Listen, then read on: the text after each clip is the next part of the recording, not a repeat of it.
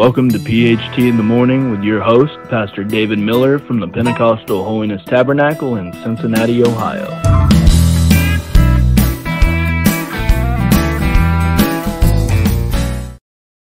Good morning and welcome to another episode of PHT in the Morning with Pastor David Miller. And I am Pastor Miller, and I'll be your host again this morning. And I hope everything is well at your home today or wherever you happen to be listening to this episode. And I pray what we have for you today will be a great blessing to you. I've been sharing several episodes about salvation stories and people that I've seen that have gotten saved over the years, and some of them in very unique situations.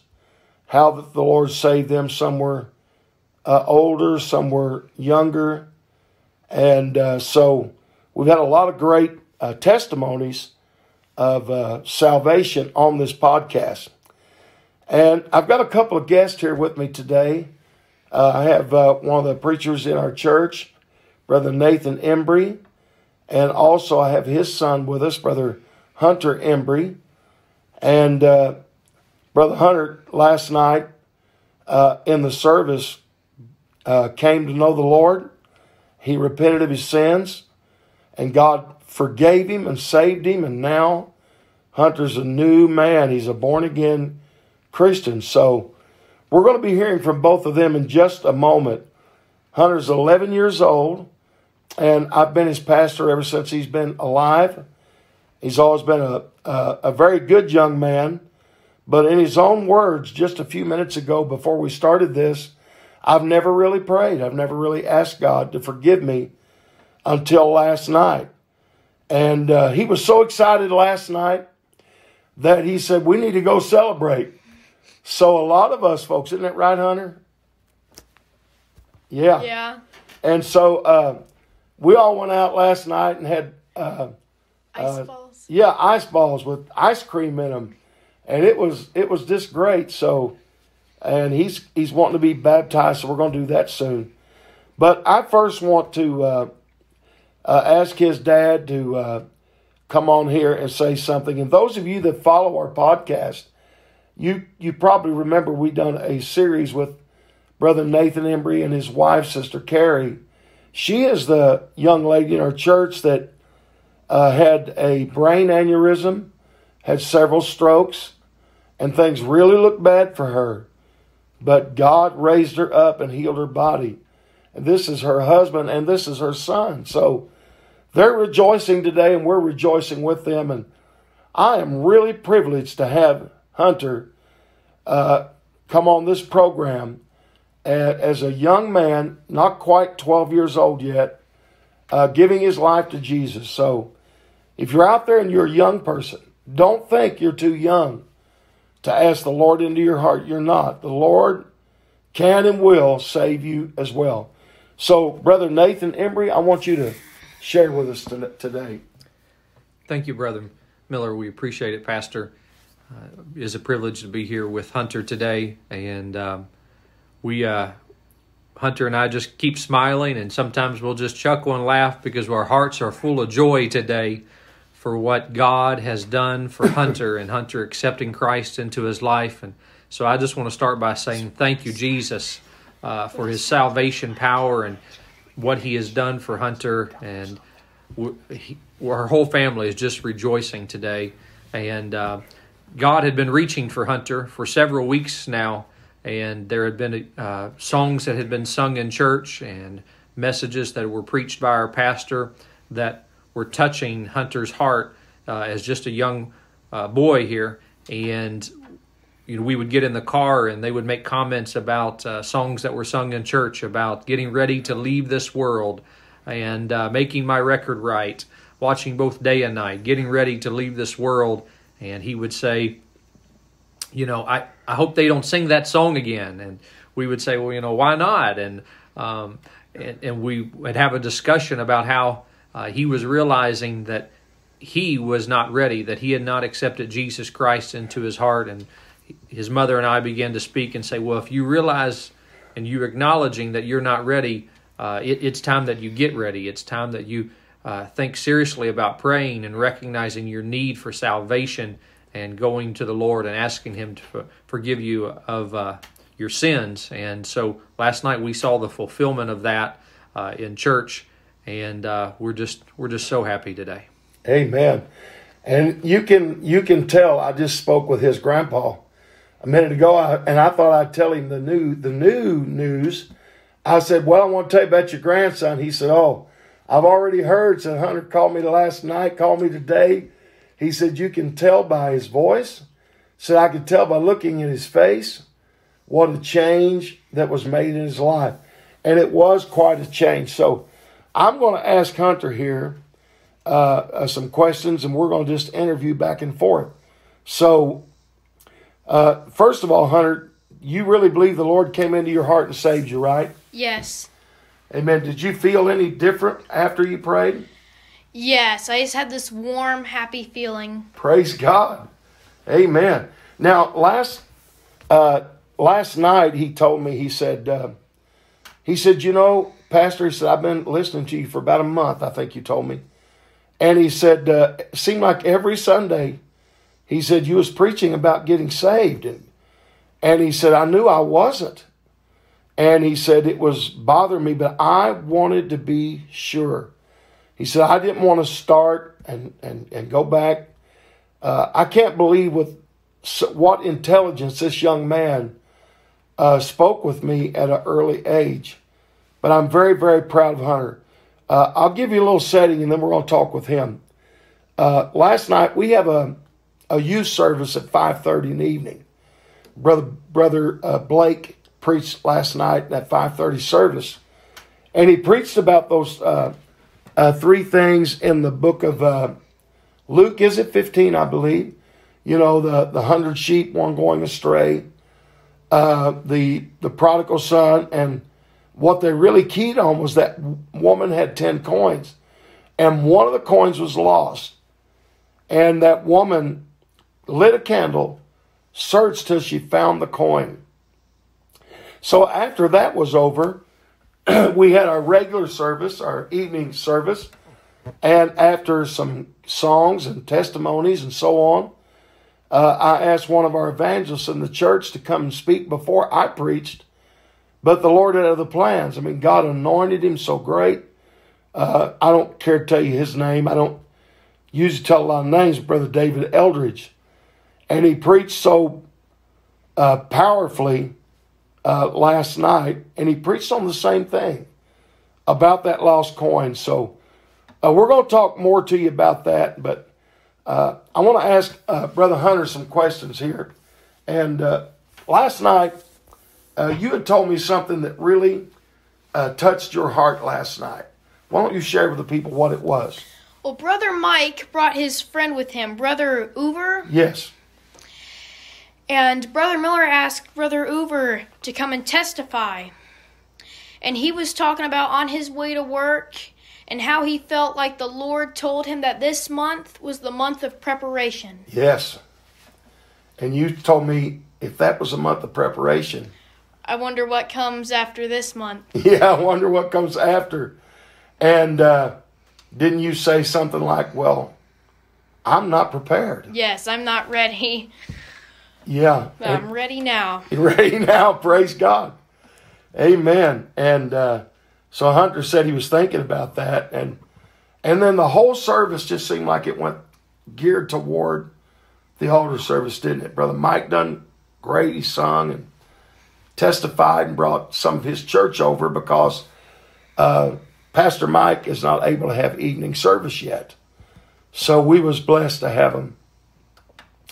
But when Brother Dave Eldridge began to preach last night, I'm going to let Hunter tell you what he done when he came off the platform and he reached in his pocket. You tell him the rest. And he gave me a coin that he had. Yes. And he talked about the lost coins. Yes. And I began to think, I think I'm that lost coin that he's talking about. Yes. And I asked my mom a few questions. And she told me to pray. I said, well, we might have to redo because I just forgot what I was going to say. No, you done good. Just keep right on talking. Well, I told my mom what that Brother Hoover said began to bother me because I'm not ready. Yes. And I got down and prayed, and I prayed, and I prayed. Yeah. Yes, you did. Amen. And when Brother Dave was preaching about that coin, he said he reached in his pocket and he told me, he said, Brother Miller, I never carry coins. Never. He said, I just stuck my hand in my pocket while I was preaching. And he stepped off of the platform down into the, to where the congregation was. And he's talking about the coin. He said he felt a coin. And he said he just picked up the coin. It was only a penny. And he said he looked at it and he thought, well, you know what? He said, I've got this penny here. And he said most folks think of a penny as not much. Not worth a lot. Not worth much at all. They just throw them away or throw them over in a corner or something like that. And when he was preaching, he actually threw the penny out into the crowd. Remember that, Honor? Yes. And so he went on and he preached about that a while. And he said, the lights are all on and we're all here. And he's talking about how the lady lit the candle and swept until she found the coin. He said, the lights are on and right there's the coin. He said, what we need to do is get out our spiritual brooms and start sweeping. And it was so awesome how God just orchestrated that service, I thought. And when he preached and after Hunter prayed, like he said, he prayed and prayed and prayed. And I'm glad he did. He prayed till he knew he was ready to meet God. And after the Lord come into his heart and he stood, he testified. And I think that's great, Hunter. People should stand up and tell that they know God saved them. So when he did, Brother Eldridge came over to you and said, I want you to have this coin. And he told him, he said, it's not worth much. But I told Hunter, I said, what are you going to do with that coin? Put it on my Bible and eventually make it into a necklace of some sort. Okay. He's going to save it, right? Yes. Right. I think that is great that he felt that way. And for this young man to say, I think I'm that lost coin. And this is a great testimony. I've been telling you about a lot of testimony of older folks that got saved just in time. But we're talking not about, but to 11-and-a-half-year-old young man here today that gave his heart to Jesus. So you can start at any time. Hunter, I'll ask you, can a person get saved at any age? Yes. Amen. You're how old? 11 and a half. And you got saved last night? Yes. Praise God. Hallelujah. Amen. And while we were sitting there last night fellowshipping with a family, he came over and told me, he said, I don't know how long it's going to be. He said, you've been preaching about the Lord coming back. And he said, do you have any clue? I said this, Hunter, it could be 20 minutes. It could be 20 years. We don't know. We just have to be ready and occupy until he comes. And he said, I'm going to do that. I'm going to stay ready. I can't explain to you how proud I am of Hunter. And I mentioned this podcast to him. I said, man, I've been doing these podcasts. And I said, I may tell about you. And he got excited. He said, you want me to come up and help you? I said, yeah. So he came to the house today, him and his dad. And so I'm hoping he'll tell all of his young friends to listen to this podcast today. If you have any friends out there and they're younger folks, I want you to tell them to listen in to today's episode about Hunter Embry becoming a born-again Christian and a child of God. Thank God for that. Yes. Is there anything else you'd like to say, share with them? Well, I haven't told my parents about this or anybody else, but a few nights ago, while we were praying, because you know how we pray at night? Mm-hmm. And I asked God, when are we going to go? Just tell me, when are we going to leave? Yeah. And that was maybe last week. Uh-huh. And here he came, Brother Uver, yeah, yes. Right. And he was talking about that, and I wasn't sure about that. I'm like, oh my gosh, it really did happen. Yeah. I prayed for it to happen. Yes. But I knew I needed to get down and pray. I wasn't really sure, but I did. And Yes. I got saved. Praise God. So the thing of it was he kept saying it. They were singing songs about getting ready to leave. They were preaching sermons about it. I'm trying to think of the title I used just a couple weeks ago, but I preached. My sermon title 2 or 3 Sunday mornings ago was "Be Ye Also Ready." Mm-hmm. And so the Lord's been speaking, and I looked out over the crowd because I've been preaching to the lost for several Sundays, and I thought, Lord, who am I preaching this to? Why do you keep giving me these sermons like this? And sometimes we look out there for somebody we think is maybe deep in sin or older and ready to meet God. And all along, there may be somebody there we overlook that's a young person that needs salvation just like the older folks are. So I'm praying that this spawns a revival in our local church, and a lot of our other young folks like Hunter will follow him and come and pray and seek the Lord for salvation for themselves. I want to ask Brother Embry if he has something else he wants to add here. Well, I want to say that you are make a great point there, Pastor. That even I stood there last night and said, God, who are you talking to? Yeah. Search me. Who are you trying to reach? And I looked across the congregation as I stood up there by the music, and then I seen my wife was knelt down. Yeah. And I knew then what was occurring. I knew who God had been reaching for that entire time, and that God was speaking to my son and dealing with his heart to pray. And I just echo your thoughts that if whatever the congregation may look like, it doesn't Yes. matter. God knows who's there. And, Yes. and no matter if they're young or they're old, when that message goes out, there is a purpose and there is a person that it is for. Amen. Any final remarks, Brother Hunter? I believe God was telling Brother Miller he was preaching to me. Thank you. Believe he was talking to me. That's who it was for. It was for me. Praise God. I am so proud of this young man. Who knows? He might win a lot of those. A lot of those young ones that age really love Hunter and they look up to Hunter. And I'm praying that you become that stabilizing force, and that you live good in front of them, and that you let them know that Jesus loves them and that he cares. So in closing this episode today, like I said earlier, I never asked this, but I'm asking you, please share this particular episode and tell others that have young folks that may not be a Christian, that they need to listen to this episode. God can save anyone at any age. I was a young man, but not quite as young as Hunter. And somebody asked me, how old do you have to be to become a Christian?